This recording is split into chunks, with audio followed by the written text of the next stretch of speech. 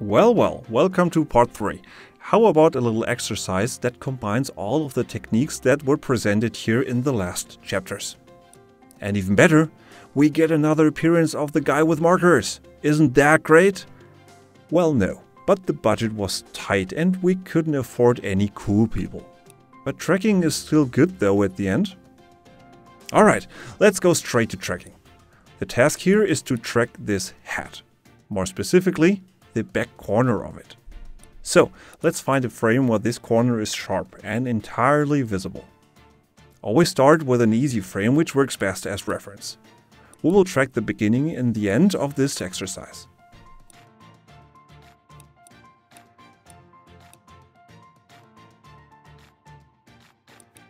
Oh, the tracking box gets too close to the edge. So let's set valid to always. But as well move the tracking box a bit down. Sometimes all you need is modifying the tracking box and create new keyframes. That definitely helps the tracking engine in such situations where the pattern changes that much.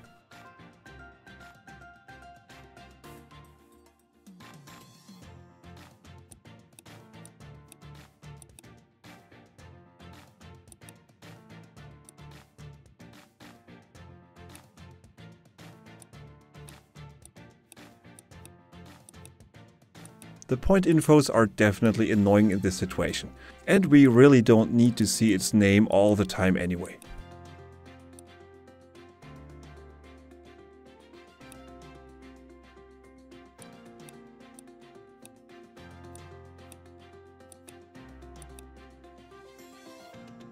But here it's not visible anymore. The pattern is distorted too much, so end the point and go straight to the next frame where it can be seen clearly.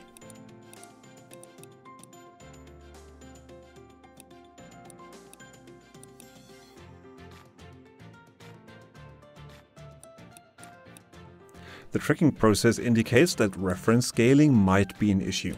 At least the pattern is scaling way more than it should, so deactivate Scale Reference Pattern.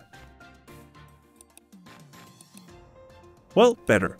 Not great, not terrible.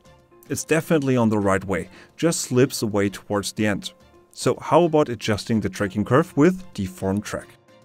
Buffer track, then place it correctly on the last keyframe. Then create another key at frame 84 without modifying it.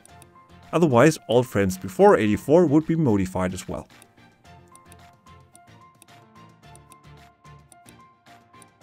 Much great, no terrible now.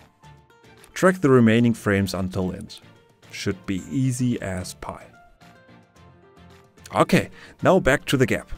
Quite a simple procedure. Track the closest marker on the head.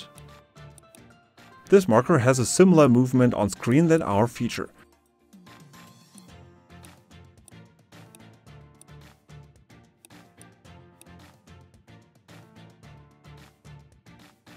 Then insert this marker's tracking curve into 0.01.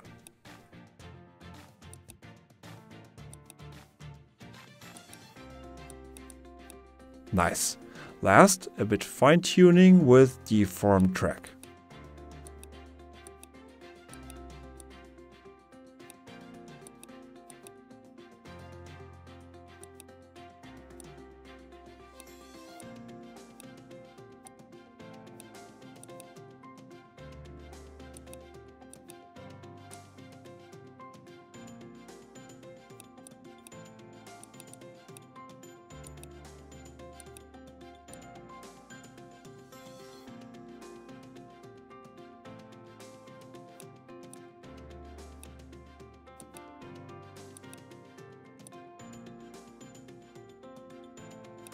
Finally, back to the beginning.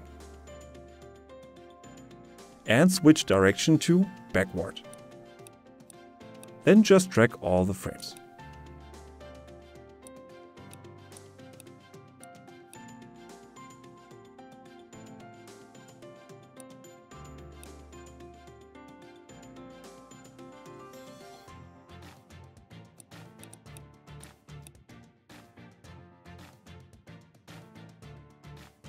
Awesome! in just a few steps, we got a solid 2D track from a quite difficult feature.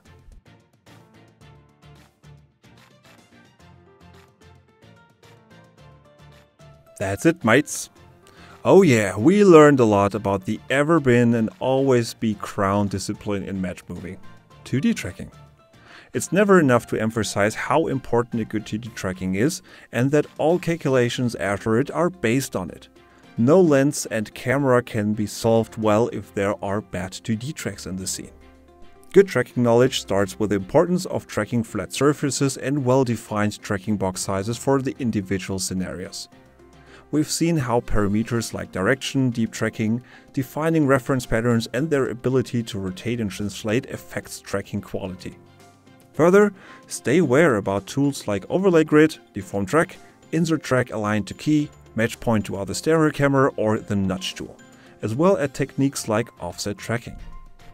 All these tools are listed in the description as well, so this video can be a compendium in case you like to look up a specific tool or technique. So, thanks and bye. It was an honor. See you soon.